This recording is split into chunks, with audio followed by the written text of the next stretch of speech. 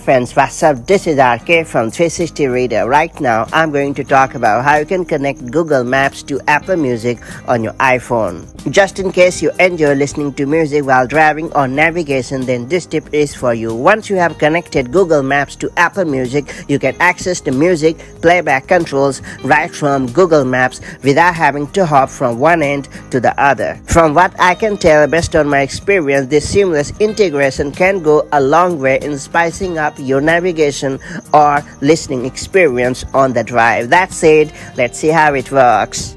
Before getting started, make sure you have subscribed our YouTube channel if you haven't already, and hit the bell icon so that you won't miss any update from 360 Reader.